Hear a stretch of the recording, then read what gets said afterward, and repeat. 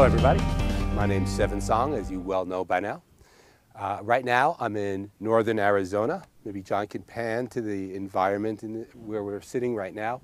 Mostly ponderosa pine, gamble oak, this yellow beautiful flower everywhere, which I'm not sure which Asteraceae it is, or even the genus.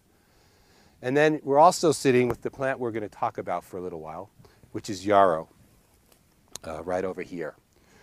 So we're at the Traditions of Western Herbalism Conference, and soon to be changed to Medicine for the People Conference. And we're somewhere south of Flagstaff, and it's just beautiful here. Well, today's a beautiful day, a little bit cool. It's mid-September. So John has been following me around a little bit. We were at the Rainbow Gathering in Washington State. We've been to my house where I've talked a lot about different herbs, and now we're in northern Arizona, mostly to just focus on the yarrow plant. So this is yarrow, Achillea millefolium. Achillea, named after Achilles, a famous, I forget my mythology or part, I guess, history, but he was a general or a high-ranking soldier, and the reason this might have been named after Achilles is that it was used. He used it with his soldiers as a wound staunching agent, as a hemostat, but I'll come back to that later. So Achillea, that's what it is. Millefolium means thousand-leafed, and so folium as in foliage. And the reason it's called thousand-leafed, and John will probably get close-ups later, is that each leaf is divided into many small segments. So the leaf is not compound, but the small sections of it are finely divided to the midrib, giving a kind of ferny appearance. The family of plants that yarrow is a member of is the same as many plants, this big yellow one right here, this beautiful one, which is the Asteraceae. And the Asteraceae is about the largest family of plants on the earth. About 1 out of every 10 or so plants is in the family Asteraceae. When I say something about plant families, the Asteraceae, when families are named, it's not about their medicinal uses. So Asteraceae run a gamut of edible, things like Jerusalem artichoke, and medicinal uses. So I just want to say that botany is based on floristic or reproductive characteristics, not medicinal characteristics. So the reason we're talking about yarrow, first, it's in the logo of this video series. That's the leaf that kind of comes up over herb first aid. And the reason that that's picked is because it really is one of my favorite first aid plants.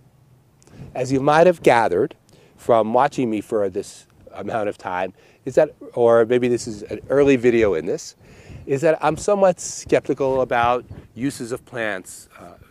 I shouldn't say that with a question mark. I'm often not sure of how the information that I've heard from other people, how true it is, and so I like to use plants regularly and to see the results. One of the beauties of first aid is that it's one of the places where often you can see fairly dramatic results. Pain bad, pain better. Bleeding bad, bleeding better. We'll come back to hemostats. Those things really specifically. With chronic illness, it's just hard to see the changes and know how well the herbs are working. So as somebody who just wants proof in front of my eyes sometimes of clinical herbalism, first aid is a good place, and yarrow is one of the classic plants for that for me.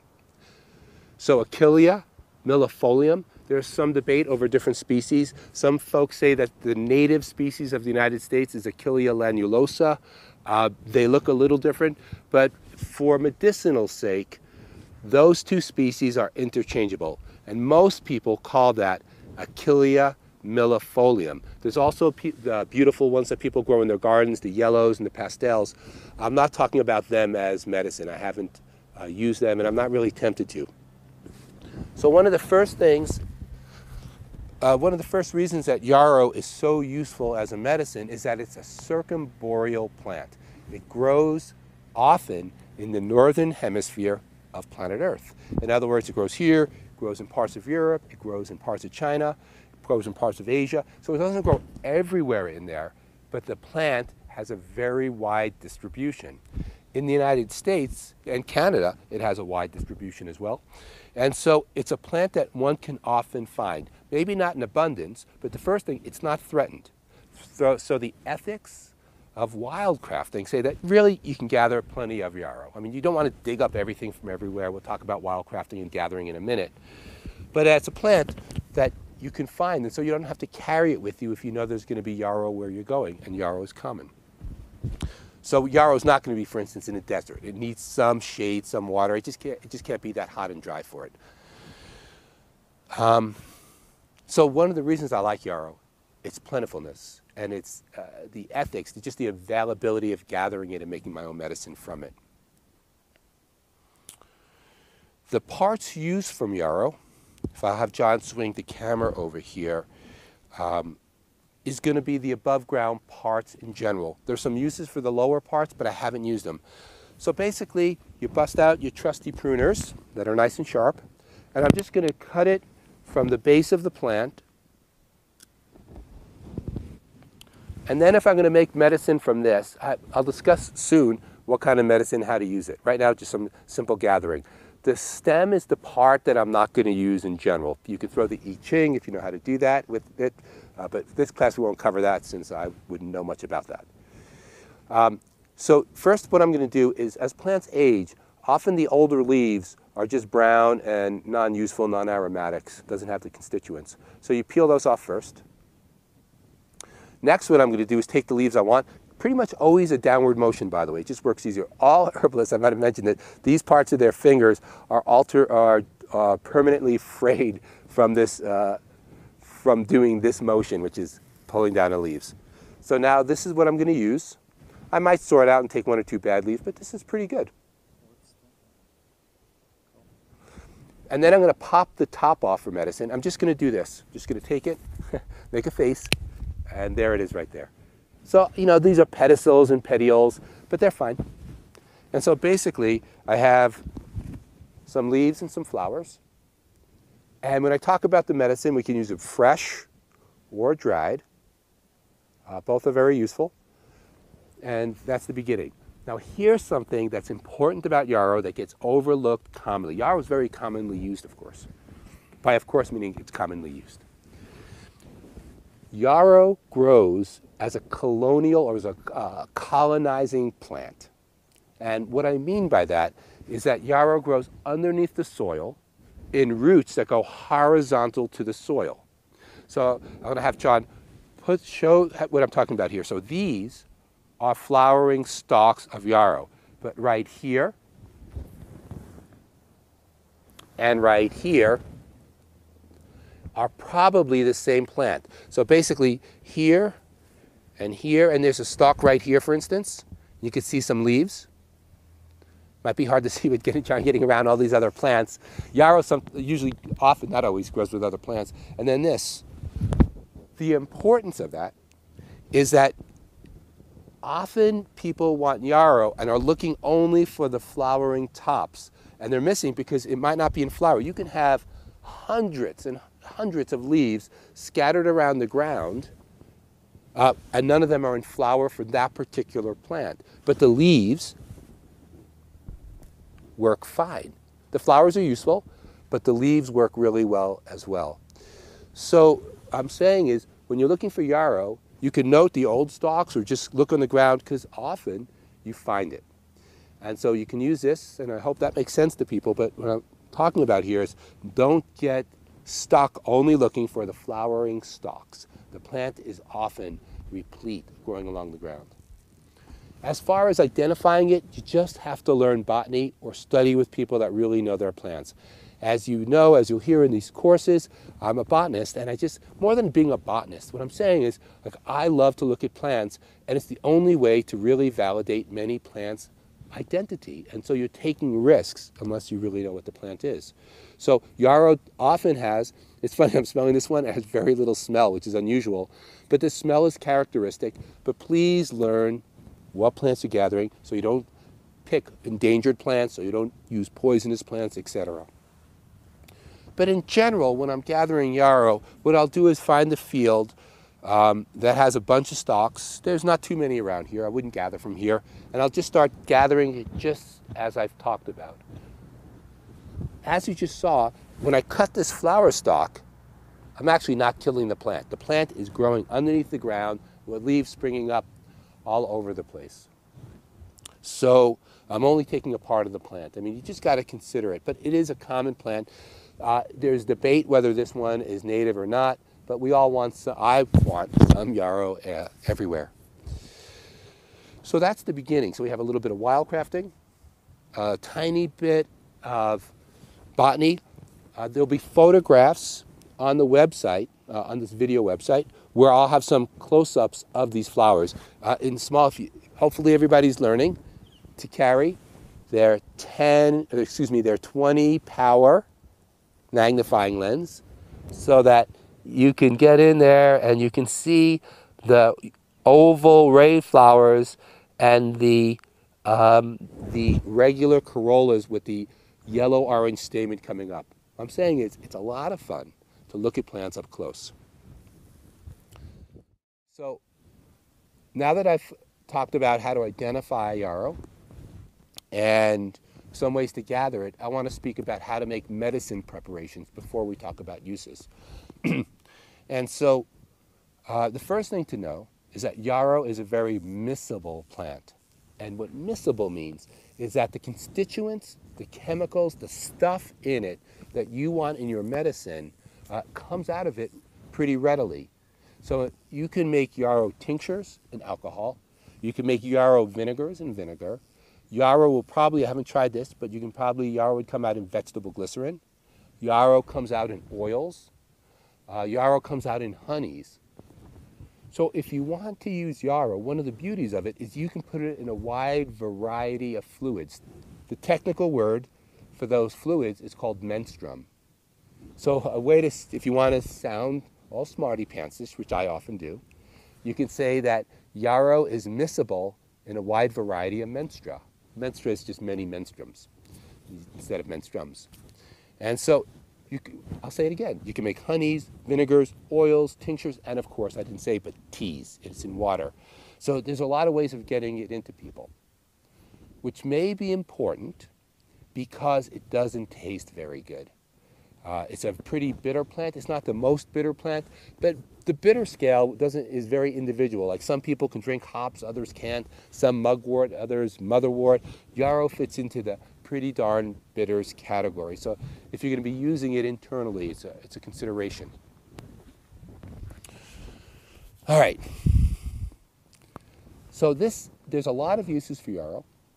And in this class, the focus is on first aid. So yarrow does two things particularly well first aid-wise. The first is it's just a very good antiseptic. So for me, an antiseptic means covers a wide variety of organisms that might grow on our skin, but most likely bacteria. Viruses, not so much. That'll be internal. I'll talk about that in a bit. And I'm not really sure so much if it does anything to fungi, quite honestly. So my focus really here is bacterial infections of the skin to start with, which are really common. So staph infections are a common skin infection, the most common skin infection. It's a place to try it. There's a whole other part of this, if you look for it, about staph infections, and it's not simple. The loss of staph is not simple, but yarrow is one option. But the place where I see yarrow shine is in animal bites.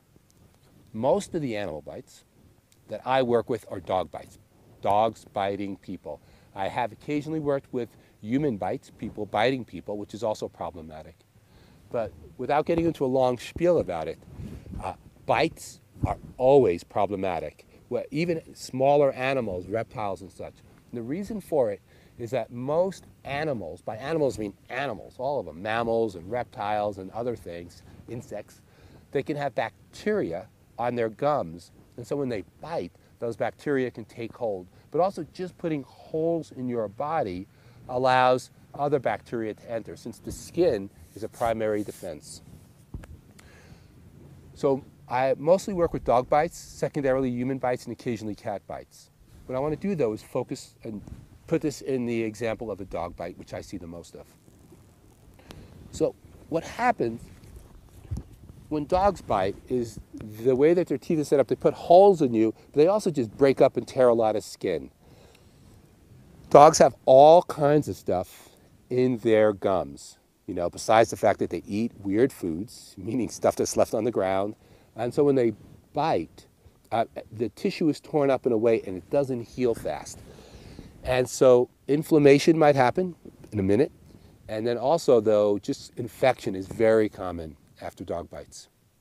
So in this, for instance, using Yarrow, you're working someplace in a first aid station. Somebody comes in and says that they got bit by a dog.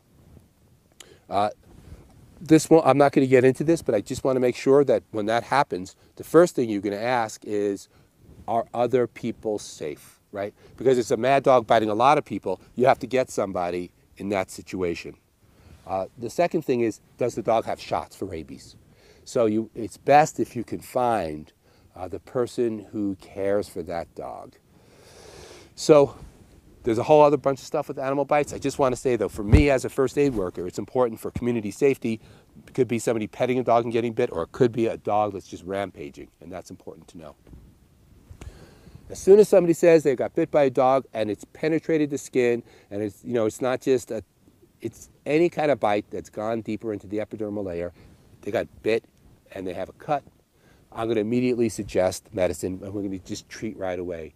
Preventative care for bites is important. You don't know if the medicines you work help because the person won't get an infection, but we'll get into when it's active. But I'm saying again, somebody gets bit by a dog or a cat or a ferret or a weasel, a muskrat, whatever they got bit by, you're going to prepare the preparation I'm about to get into. So what you're going to do is gather a bunch of Yarrow if you don't have it already. I like the tea better than the tincture. So get a bunch of Yarrow. You can put the stalks in the tea or not, but usually I'm just going to peel the leaves and the flowers. When I talked about the stalks, I said that they're not that medicinal, but they're also not anti-medicinal. So if you're going to make a quick preparation, you could just cut a whole bunch of stalks if you have them handy. And usually when I'm doing first aid out in a wilderness situation or just like not in a kitchen, it's just going to kind of be quick and dirty. Usually I'm just going to get some pot. I usually have one of the stoves that fit on top of these propane. I just happen to have this from somebody. It's a good prop though. That I have the little stove tops that fit in. They're just really handy because also you can travel and you can mail the top because you can't put these on airline luggage. So I have a top that just screws into these. And then I just have a pot that I put on there. And then I just start cutting up or just peeling and putting the Yarrow and just basically get the water really hot. Get the Yarrow in there. After the water starts to boil, turn it off. If I have any kind of lid, an old plastic plate that won't melt or a metal top, I'll put that on. And the reason I'm putting that on is the aromatics of Yarrow. It's a smelly plant generally.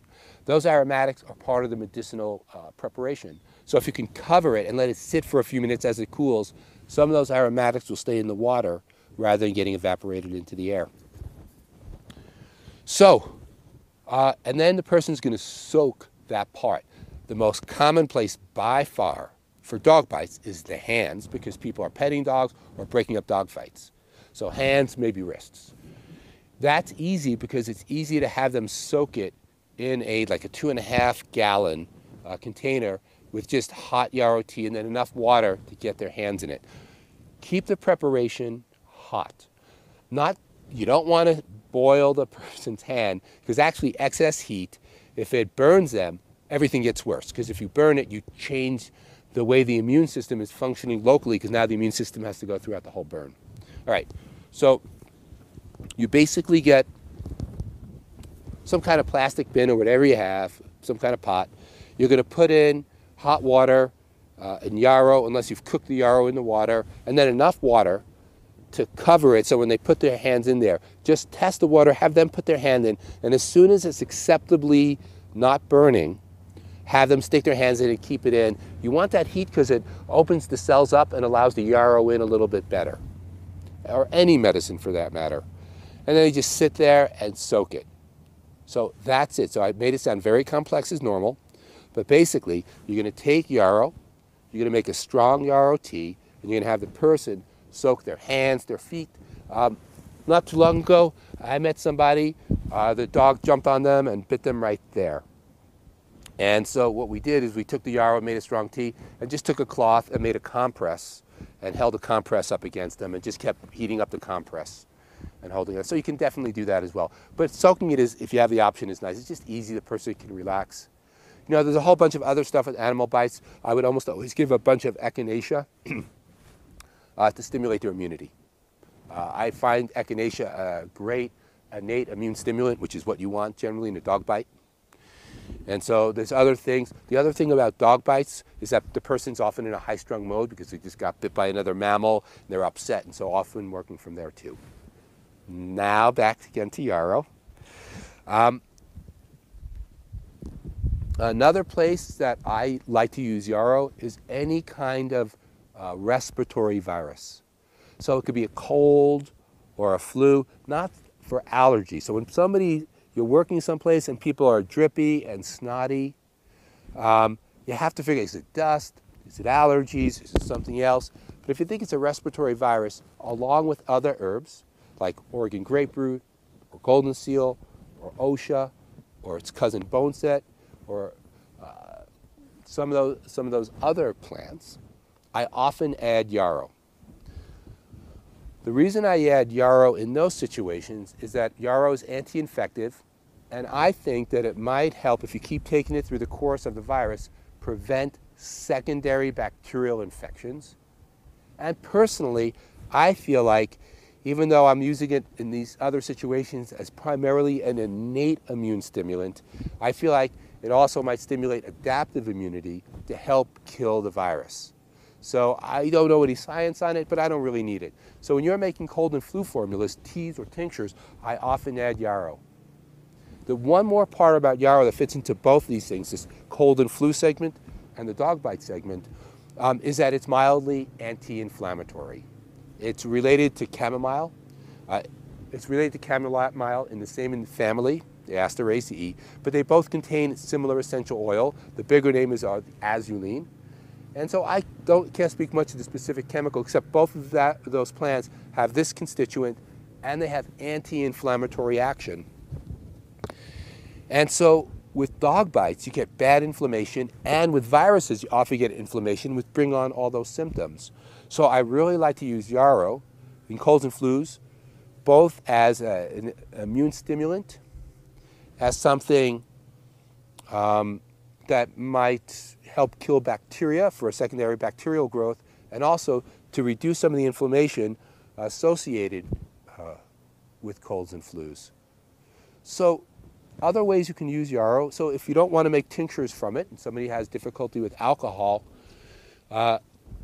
you can also just make tea with it and drink the tea. If you wanted to make it and you were working with picky folks, which I mean picky, it's not really that picky not to like these things, but you can put it in honey, realizing the sugar will have its own effect, sometimes negative, sometimes just helps the person get it down. When you make it with sugar though, add a lot of yarrow. When you're making a honey, so sugar, you can use sugar, but I'm really talking about honeys. The one trick with honey is if you're adding fresh plants to a honey, if there's too much water in the fresh plant, the honey will ferment and go bad. So but yarrow doesn't have a lot of water to it, so you can add you want a lot of yarrow in your honey, it'll be sweet and still bitter to use as a cold and flu syrup. The one more place to use yarrow, once again there's lots of uses, but we'll start winding up with this, is that you can make an oil from yarrow. So to make the oil, you want to make sure it doesn't have too much moisture, but usually yarrow is kind of born dry. So same thing, take the stem, take the leaves, take the flower tops, and just put them in a jar, a clean jar. It's clean and dry is important with oils. And then just cover it, and this much yarrow and leaves and flowers, and maybe this much oil on top of it. When you're making oils, don't put a lid on them. Just put a cloth. Let the oils breathe. Put a cloth on it. I often use mason jars, and so I could just put the band, the thing that goes around, not the liddy thing, but the band thing, or put a rubber band around the cloth, just so dirt doesn't get in there, and let it sit for at least 2 weeks. If you stir it and just make sure everything gets underneath, it's useful. it could go bad, but my yarrow oils tend to not grow mold on them for whatever reason. And that oil could be put on directly onto wounds that might get infected or into salves. So it's just really nice if somebody has chronic infections and want to put gentle, instead of liniments, which are an isopropyl alcohol. So just to sneak that back in, yarrow can go into isopropyl alcohol, and that's called a liniment for topical use, rubbing alcohol. Isopropyl alcohol is a rubbing alcohol. And tinctures, but also if the person has abraded skin and they want something gentle and you're not worried about things growing underneath the oil, then you could just put yarrow in an oil base. You can make that into a salve, or you can just use that directly onto things that you're worried about getting infected or a little infected. So yarrow covers the space as an antiseptic, covers the space as a minor, I guess, or not very strong, but diligent anti-inflammatory, specifically for me, because I've had the best results for dog bites. But let me give one story that I often tell, because I watched it. So this story has a couple of parts to it, so try to follow through in here. And I working with this man many years ago, and he was working with some kind of electrical powered saw, and basically mostly cut off the tip of one of his fingers. He went and had the finger re-sewn back on, and I don't know who did it, but it was a terrible job. The sewing it was still falling off, and when I saw it, so this, again, two-part story, when I saw it, it looked terrible. It was blackening up, meaning not getting oxygenation, meaning not good blood flow into there. Pretty scary looking, deciding if I was capable of working with it. But what I found out is that the day before he had seen somebody else, and they wrapped his finger in comfrey, and the reason for that is they were trying to kind of glue the finger. It's not a reason. Comfrey sometimes helps skin tissue regrow. But the problem is he used comfrey, and what was happening is he might have been getting some tissue growth on the tip of his finger, but it was cutting off oxygen getting in. And so basically the blackening was having some superficial tissue growth, but nothing killing infection inside. In other words, we had to really do something because basically starting to get septic, starting to get blood poisoning inside of his finger. So the first rule there is that don't use comfrey to seal a wound until you know for sure that there's no more infection inside. You don't want to make a superficial epithelial skin growth on the outside if there's any chance for infection inside. So then what I did is we just made some really strong yarrow tea, and we started soaking his finger in as hot as he can. Fingers can get usually hotter because a lot of people are used to picking up hot things with the finger as opposed to palms or wrists. And so I started doing it, and within a day and a half, something like that, the finger just started pinking up, meaning positive blood flow, and on the healing, it was starting to heal up. And within a couple of days, it looked great. I don't sew yet, hopefully someday. So we still had to get somebody to work it and get it in place. But the yarrow is the first time. So this is one of those stories that you say because you used it once. It was amazing. It was amazing. Since then, I've used it many times for just that situation, an infection that's gone bad. All right, so another story, keeping moving along. Somebody got bit by a dog. I told them to do something. They didn't. They came back 2 days later. They got bit here, hand amazingly swollen, very infected, stuck in a yarrow, once again about a day later. So, there's always the question of would it have gotten better, but I can say in both those instances, probably not. And so yarrow just has the ability to kill whatever bacteria are involved in these situations. And so I just use it a lot. I use the tincture internally, as I said, or teas for colds and flus, and I just love it as a compress and soak. So learn to recognize yarrow, both in its flowering stage, and also just as a leaf on the ground. It can be one of the last plants to flower. Another thing to realize is that yarrow, even after it's finished flowering, the infructescence, this is an inflorescence, the flowers, infructescence, the fruits or the seeds, are still recognizable. So you can find it even next year before it flowers by looking for last year's flowering stalks. So I hope this gives people an excellent overview of using yarrow, getting to know yarrow, embracing Yarrow, meaning bringing it into your practice, primarily for me first aid, but sometimes, you know, in chronic health care, if I'm looking at warding off infections or helping to kill stuff in people's bodies. It is called, so one more thing, I think I classically say one more thing for about 30 minutes after everything. It's called sneeze weeds, and I'm going to give another story. So this will be no more than 2 hours. John said it's 10 minutes, by the way, a while ago. So I had a friend that used to come over to my house, and every time she came to visit, she just started sneezing like mad. And Yarrow definitely has the name sneezeweed as well. And she also had allergies, and I never thought about it, but hanging up I sometimes hang her up, not to dry them. To me, it's not one of the better ways of drying, a lot of work. And so every time she opened the door, basically, the Yarrow, because I had it up in flower, released pollen. And this is what I think happened, is you just get really bad allergies. So one day I thought about it, I just took down all the Yarrow, and then it just never came back. So I guess probably for some people, just one anecdotal story, the pollen might cause it. So if you're gathering it and you're allergic, maybe wearing a bandana. So, all right. So for those of you who are viewing this and are thinking about doing the class, I want to say this is the level of detail that I often get into. In this program, we talk a lot about the physiology, the specific ways of using the plants. So for those who are interested in this kind of class, I want to say that that's consistent with my approach to herbal medicine, putting in a lot of the inputs. So I think that you'll enjoy the level of detail, and it'll help bolster our understanding of why we use specific herbal medicines.